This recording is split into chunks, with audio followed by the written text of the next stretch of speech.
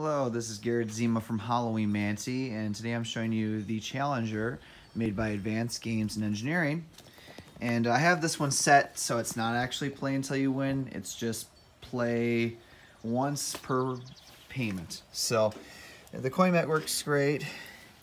Just gonna hit this button here twice for 50 cents. It's the program button. And automatically it starts to go to the center.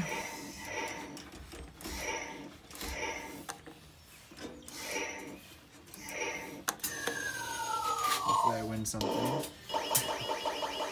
No. Has the Jaws theme.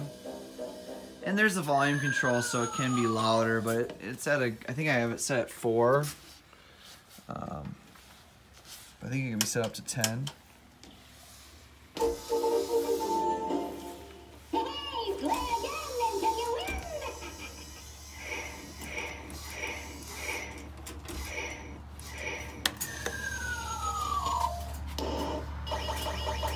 There we go, there's a win-ish. No!